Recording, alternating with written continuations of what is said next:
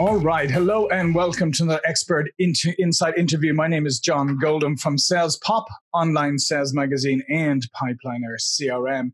And today I am delighted to be joined by Dennis Brouwer, who is in lovely Northern Virginia. How are you doing, Dennis? I'm doing great. How are you, John? Excellent. And I'm here as usual in a beautiful sunny morning in San Diego. So yeah. So Dennis is a Cold War naval flight officer, was a Cold War naval flight officer, in-flight safety evaluator, and a former assistant professor at Texas A&M, and has worked in business for many years in cyber networking services. And his speciality is talking nowadays about chaos and how to thrive in chaos. And just before we were going on air, Dennis, we were talking a bit about when you first came out of the service and you went into business, right? Yeah.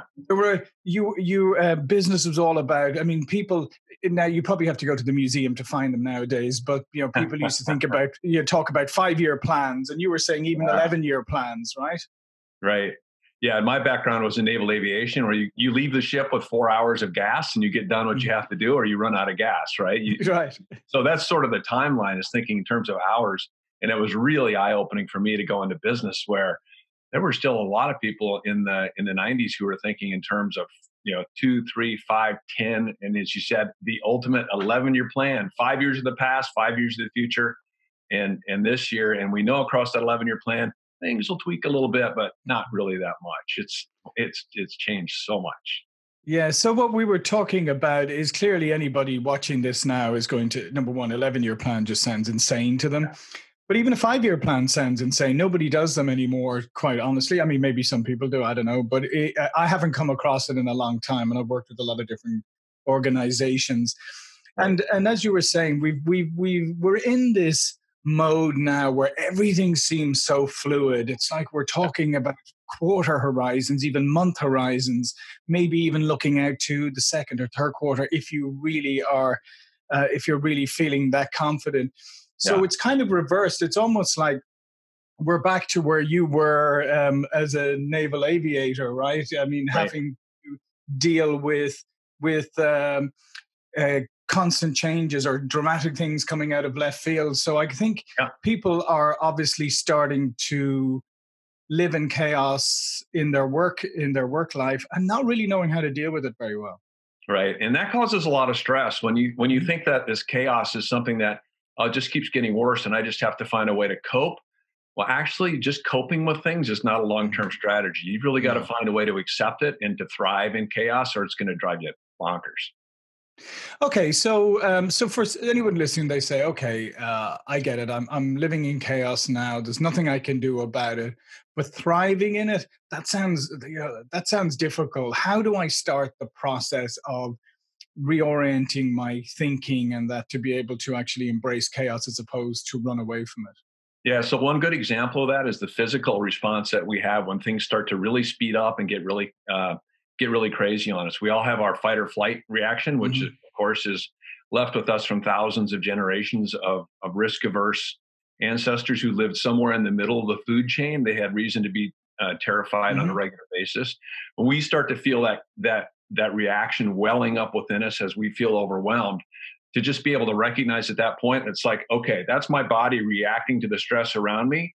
I don't need to freak out and fall into this fight or flight reaction where I'm typically not at my best.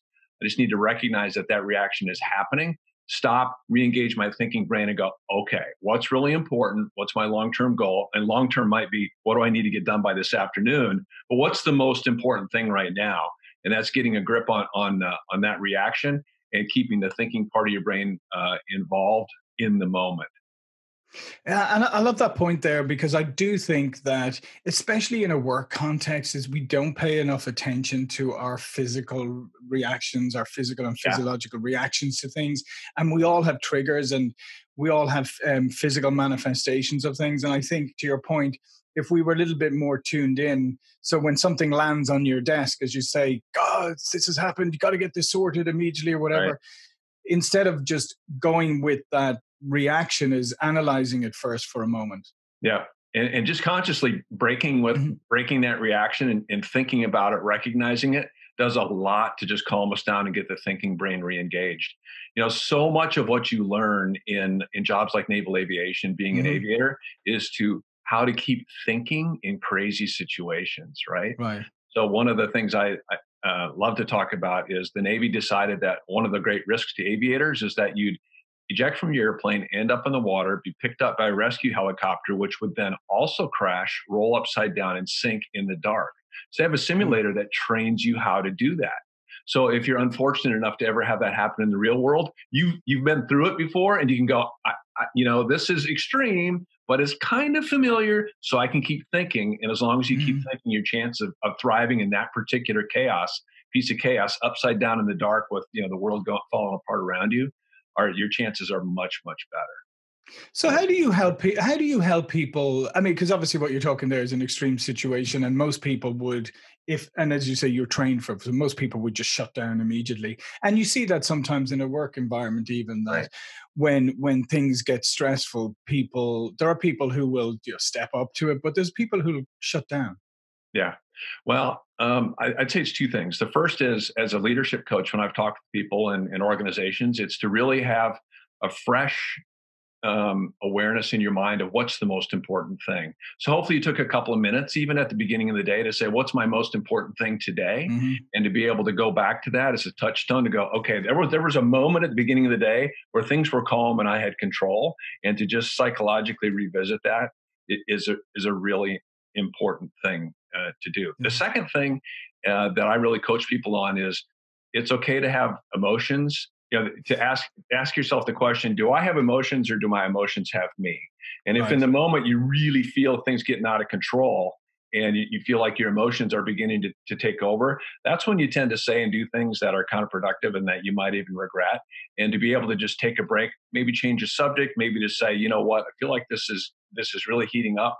Let's see if we can let's start over. Let's Hmm. find a new way to sort of do a reset. And even a few seconds like that can be enough to get that thinking brain re-engaged again and calm things down. That doesn't, that same old boss of mine used to say, let's drain the emotion out of it. Well, it's like, we're not machines, all right? Yeah. Hmm. Leadership and team building, teamwork is a very high calling for us as humans, and it really demands a lot of us. It also demands we bring not just our thoughts, but also our feelings and our emotions. So to have that as part of those discussions is important. It just needs to be in context. Yeah, and it's interesting what you're talking about there because in some ways, or many ways, it runs counter to the pervasive culture that we live in today because everything is reactive, like it's immediately reactive. It's react without thinking. It's like you take social media, people just like react, think, Oh, it's fire off. yeah, yeah, Yeah, and even what you were saying, even that idea of taking a few moments at the beginning of the day to focus and prioritize, it's almost like people have lost the ability to do that because they're just so used to reacting in everything that they just like pile into the day and then just react, react, react. yeah, yeah. And there's a key distinction between being reactive and being responsive. We all Mm, want to be responsive, yeah. and you can be super hyper responsive, but it still implies a level of thoughtfulness that Yes. reacting doesn't. That fight or flight lizard brain part of us reacts before it considers anything, because it's just like, hey, look, the building's falling down. Something really bad is happening. The saber-toothed tiger is jumping on my Hmm. back. I need to just react. Yeah. And that's pretty rare. So then, how do you? Okay, so that's one strategy. Is obviously taking a few moments at the beginning of the day is to prioritize and focus. And I know these are really hard things for a lot of people to do because I said Yep. they're so distracted today. Everybody's distracted. The next thing is how do you help people or retrain people to when something happens or chaos comes up, rather than to fear it, sort of embrace it as an opportunity to, I can handle this, I can excel here, I know what I'm doing. Well, it's a very timely question. Actually, just 2 days ago, I spent a 12-hour shift in an intensive care unit at the Wow. University of Virginia, not as a patient, thankfully, but as Thankfully. an observer. My daughter was the charge nurse that day, who was Mhm. really kind of the mid-level manager, making sure that everything went right that day. And what I observed there was very much like what I observed in aviation training and survival training, where as you step into things, to go, all right, so let's just take a second here. As we go into this is the way we're approaching this. and this is the outcome we expect. Now, it might go this way or that way. And in that case, we've got strategies that we can fall back on for that as well. And at the end of each one of those kind of high intensity interactions, to also take a moment to go, all right, did that turn out the way you thought it would? What'd you pick up from that? What's the one thing you take away from that?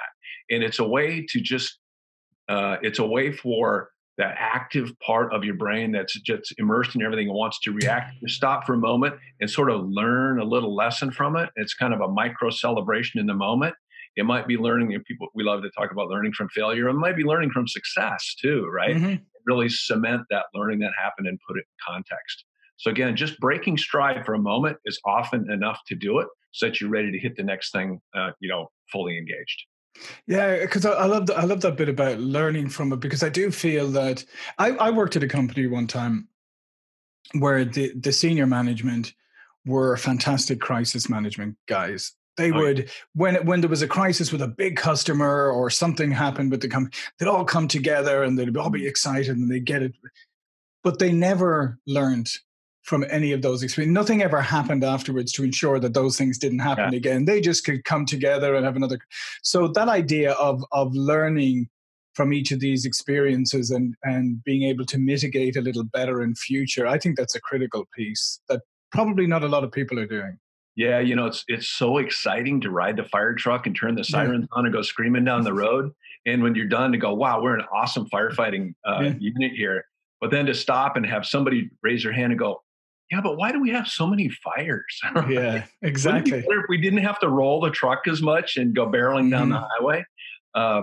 And that is a hallmark of highly successful organizations. They really do ask that question of, why are we so good at controlling these disasters and getting customers back on track, and the ninth inning save? Why are we so good at that? How can we win these games in the third inning instead, right? Yeah, Baseball yeah. now. Yeah, it is, and it's like any sport, or if you have a favorite team in whatever sport, there's nothing more frustrating was when they kick into gear with 10 minutes to go, and you're like, why couldn't Right. you play like that for the Now. get Yeah. go? Yeah. So, what are some of the other? So, how do you when you talk to people, how do you help them, like organizations, understand that yes, everything is moving really rapidly. Yes, there's short time horizons now for everything, but you still have to take time out to do a little bit of planning, to learn a little, to be a little bit more deliberate in everything you do. And I believe it's not like you don't have the time. We do say we're busier than we've ever been, but I always say no, we're more distracted than we've ever been. If you Yeah. removed a couple of distractions, you've got the time. So how do you help people in organizations learn how to set aside a little time to be deliberate? Well, the first thing is, everybody thinks their organization and their level of busyness slash distraction is unique. And of course Yes. it's not, right? Hmm. It's across almost every kind of organization in every industry and almost every job function, from sales to operations to finance. Everybody feels that way. So the Hmm. first thing that I like to do is to say, I get that. I mean, I've got a 20-year career in IT services, bought by a couple of Right. telecoms, and everybody felt that way about what they were doing. But honestly, there are teams out there who really are in those kinds of environments every day. There are people who, and I continue to go back to the medical Yeah. field, there and aviation. There are people who are literally working in fields where they make life and death decisions Yes. every day, and the consequences are immediate, irreversible, and frequently tragic, potentially Hmm. tragic. So there are people who think that way all day long because they have to. The Yeah. alternative is unthinkable. And I remind them that for people in those kinds of roles, they've got a very specific way of thinking about things. The first thing they do is face the problem and own the problem and understand the problem. Have you asked that question? What are we here to do? What are we trying to solve? And that can take 15 or 20 seconds. It can take a couple of days at an offsite to just deal with that part. Hmm. The second part is to deliberately plan your response, at least your immediate response. But I really like to coach people to ask a question of, okay, you're pretty sure that's going to happen, but it's based on a bunch of assumptions. What if a couple of those assumptions aren't right, and you get a different outcome? Have you planned for other potential outcomes, anticipated what could go wrong? So if I can get people to do that, to just clarify the problem they think they're solving instead of leaping to a solution, to go through at least some trivial discussion around how they want to respond to that, and then begin to think about and maybe actually vocalize what they think could go wrong. Gives them a lot of that's actually far more preparation than most people do as they approach problems. Mm-hmm. And simply being prepared. I mean, you know this being in a CRM company. If you've had that discussion before you go in on a sales call, you feel better, more confident, and you're much likelier to not only have a better outcome on the far end of it, but also to respond in a more fluid and relevant manner as objections come up, and you really start to understand things that you didn't know about when you came in. Yeah, So, and I love that point. Well, there's a couple of points there that I just wanted to draw a line under because they're very important. Absolutely, what you're saying. There are jobs where life is on the line. Thankfully, majority of jobs that isn't the case. And I often like to say when things are getting too heated or when something happens, I always love to say, "Well, nobody died today, okay? yeah, And if we don't get this right first time, nobody's going to die, right? yeah, Let's try it. So let's just dial it back yep. a little bit." The second thing is that the thing you pointed out there is this jump to solution, and that is so many people are so tempted that the minute you say something, they jump to solution mode Yeah. without really understanding what the problem is. Well, and the real warning phrase for me there, it's amazing how quickly this comes up and how well it holds up, is as soon as someone who's at a higher level or outside the business function says, "Why don't you just?" Yeah. with a solution after it, they're almost always wrong. That is a nearly 100% indicator of a trivial understanding of what what the organization is trying to solve, because it's just like, okay, we tried that 3 years ago and 2 years ago, and it's just that didn't work. We need some fresh ideas here. So why don't you just is a real warning phrase. Yeah, and the other thing you mentioned there is this assumptions, and I do think this is something that we're all guilty of, that we all have to be careful of and always and watch out for, and it's a lesson that we has a habit of slapping us in the face on a regular basis to Yeah. remind us that you made an assumption. So so what are some of the ways that people can avoid that? Because it's such a natural tendency is just to, and it's kind of lazy, as we know, but you just go, oh, okay, this is probably how it'll play out. Well, unfortunately, it comes back to confirmation bias, where Mm-hmm. we tend to interpret the world around us to fit the bias, to fit our prior experience. Mm-hmm. And people tend to think of confirmation bias now in a political context. Sure. The confluence of political Mm-hmm. content and social media is like the worst / Yes. best example of confirmation Mm-hmm. bias. So if you can get people to understand that they bring to any problem, any situation, their perspective, and their perspective probably warps the reality in some way, and to again just step back for a moment and go, all right, so what are my assumptions coming into this? And people, if they're asked, can typically state them, but you'll see them do kind of what you're doing right now to go, yeah, what did I assume there? And then they can Mm-hmm. rattle them off. But once they rattle them off, they become more aware of them. And that, of course, then is the key to saying which one of those could be wrong. And if one of those, a big one, is wrong, how's that going to impact what we have to do in the next few seconds or minutes? So Yeah, because let's face it, what is that famous saying? It's like, it's not what you don't know that gets you, it's what you know for sure that just ain't so, or whatever it is. it's what you think you know that isn't so. Yeah. Yeah, exactly. And I think that's a great point. So as we wrap up here, Dennis, what are some other small piece of advice you would give to people, given the fact that this chaotic world that we live in today is likely not getting any less chaotic anytime Mhm. soon? What are some tips where people can really excel in it and not be so maybe overwhelmed by it? Well, the thing I go back to is, from my time in naval aviation, what I learned there is there's a system that was built up because of catastrophic losses Mhm. after World War II in Korea, where they've actually lost more. They lost 7 times as many airplanes in the first year of peacetime as they lost in the greatest carrier battle of all time.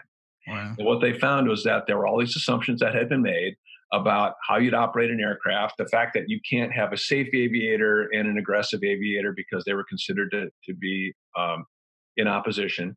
There were these basic assumptions that forced false either or alternatives on a business. So what I really like to encourage people and leaders to do is to examine those things that within their business that they think are in conflict. This is a conflict. We can't provide great service and be a low cost provider. It's like, well, of course you can. Mm-hmm. People do it Right. all the time. And maybe 10 or 20 years ago that was impossible, and maybe it's still difficult, but your competitors are doing it now. So you need to find a way to take those either ors and turn them into and yes, we can opportunities. So anytime you can do that, that's great. I think the likelihood of you being able to do that and instead of just failing quickly, to succeed quickly in small increments, is to use some of the Scrum methodology, that software development teams use, and really get the input of everybody on the team. People on the whole team have to be willing to say, not just, hey, I see a problem, let's stop, but I see an opportunity. Let's consider this as another way we can redirect this thing. So that in a chaotic environment, we're correcting our actions very quickly. To the outside observer, we look very fluid, and we'll end up with success much more rapidly and to a much greater degree than we would if we took that slower, more pedantic 11-year approach.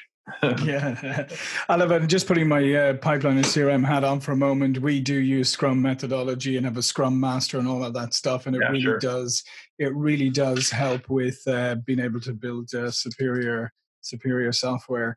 Yeah. So listen, Dennis, before we go, all of your information will be in your bio attached to this. But before we go, I'd like you to tell people a little bit more about yourself and what you do. Okay. Yeah, great. My background is a combination of naval aviation for 8 years. Final 3 years that I was a professor at Texas A&M, but I spent the 26 years after that leading product development organizations and then sales and marketing kind of on the side. So what I do now is I go out and speak and consult with organizations on how to become more agile and responsive by learning from teams in danger, those teams that live in life and death situations. I've got sort of an interesting tweak on that. My daughter and I have just agreed that we're going to be doing a father-daughter speaking engagement as well, where I can come in with the military and IT background, and she comes in with the high-intensity healthcare and ICU perspective. And the overlaps and the contrasts between the industries and the generational aspect are really interesting. So just out there trying to get people thinking and doing some really new and exciting things to help them become more effective and competitive in the world. Yeah, I love that. It's a great idea, Dennis, because I think we have the most generations in the workforce that we've ever had before. Yeah. So, and we could talk, that's a whole other subject area. But this has been great. So listen, Dennis, thank you very much for talking with us today. And remember, big takeaway for anybody watching, look out for those either ors in your organization. That's a good place to start looking at things. My name is John Golden from SalesPOP, online sales magazine, and Pipeliner CRM. I'll see you all for another expert interview soon. Thank you. Thanks, John.